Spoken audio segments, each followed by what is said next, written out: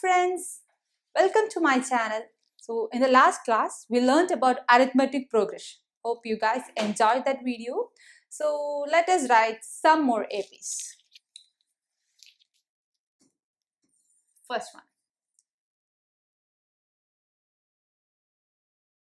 Okay. Now second example. Let us write another example.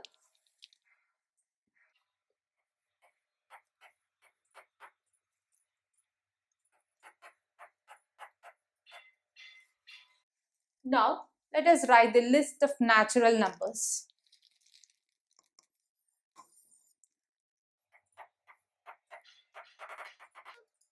So these three examples are AP.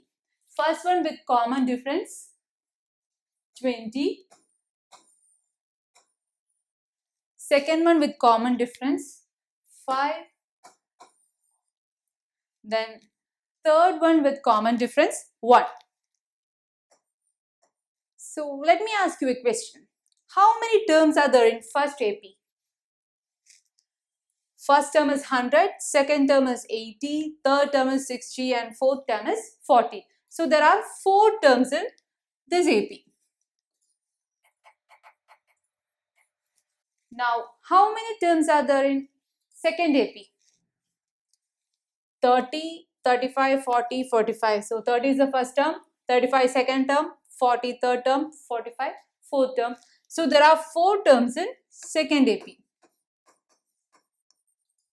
And in third example, how many terms are there? It's a list of natural numbers. So first term is 1, second term is 2, third term is 3 and it goes on. So there are infinite terms, hence it's an infinite AP. Clear? Whereas first 2 APs have finite number of terms, hence they are finite AP. Okay friends, if you know the first term, can you write the AP? If you are given the first term alone, can you write the AP? A equal to 6 is given. Can you write the AP? Not possible. If you given only the common difference, can you write the AP? Not possible. Yes, you need both of this information to write an AP. So A equal to 6 and D equal to 3, then you can write the AP. First term is 6, second term is 6 plus 3, 9, third term is 9 plus 3, 12, and it goes on if it's infinite AP. Clear? Okay guys, now I'll give some first term and common difference. You have to write the AP. So A equal to 7 and D equal to minus 3. Next AP is A equal to 4 and D equal to 2.